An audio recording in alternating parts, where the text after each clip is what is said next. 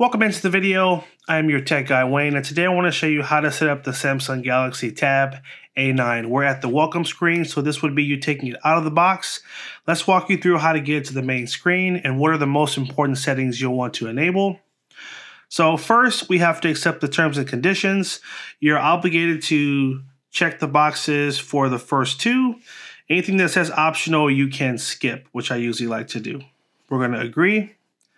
Now, there is an option for you to transfer data from an older device. So if you have an older Samsung tablet or you have an iPad that you would like to transfer data from, you can do it from this screen. And it's pretty simple.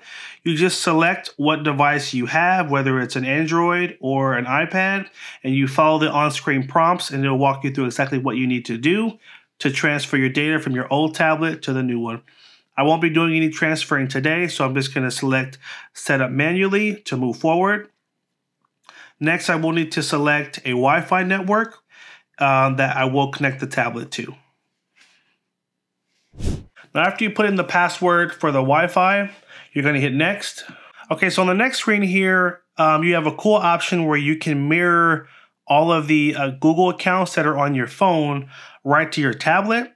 So by hitting Next, you can basically link your phone to the tablet and it will pull all your Google account information to help speed up the process. If you don't want to do that, no problem. You can just simply hit Don't Copy, and then it will ask you to sign into your Gmail account. You'll just simply put in the Gmail and the password on screen. In the box where it says email or phone, just tap in the box and just type in your Gmail account, and then you hit Go. And then you'll put in the password. Okay, next you're gonna hit I agree to the terms of basically using your Google account on the tablet. We're gonna hit more.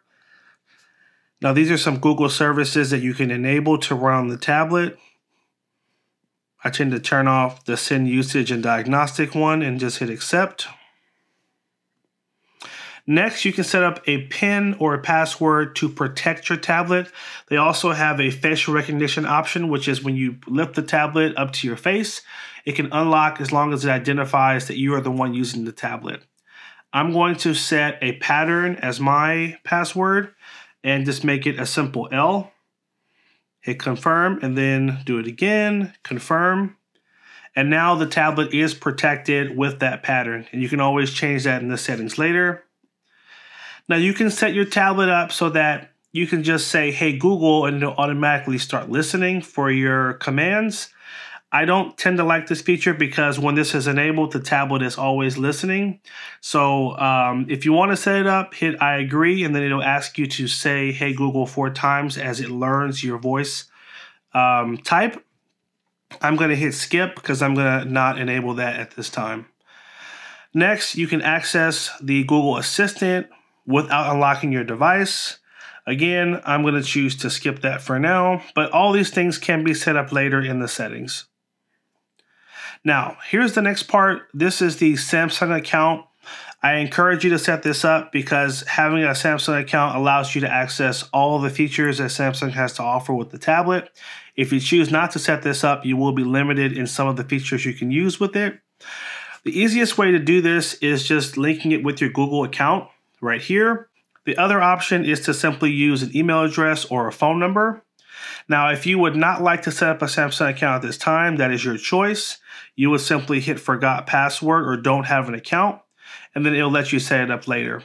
I'm going to sign into one now because, again, some of the best features are tied to having a Google account. The account is free. There's never been a charge for it. And it just really allows you to store all your data with Google and access their extra services. So I'm going to sign in now by hitting email and phone number and putting in my information. All right, next we'll need to accept the terms and conditions for the Google account. And the top two are the main ones that you need to accept. And the ones down here are optional. And anything optional, I just tend not to check the box for. All right, we are signed in. This is Samsung's permission service for some custom features. I'm going to hit agree on that. Now the last thing is you can select what your display is going to look like. I tend to like dark mode because it uses a little bit less battery and it gives the tablet kind of a nice and cool look. So I'm going to choose dark. You choose the preference that aligns better with you. Let's hit next. And we're all set. So we've now walked through the kind of unboxing all the way to the main screen. And you are good to go. Now, this is just one of many videos that I have made on the Samsung Galaxy Tab A9. I have a lot more, so you'll find a link in the description with my playlist that has all my Samsung A9 videos, so definitely check that out. I'll also link it on screen right here, and I'll link another really helpful video right here too. If you got value out of this video, please make sure you bump that like button down below as well, and we'll catch you in the next one. Take care, and as always, have a good one.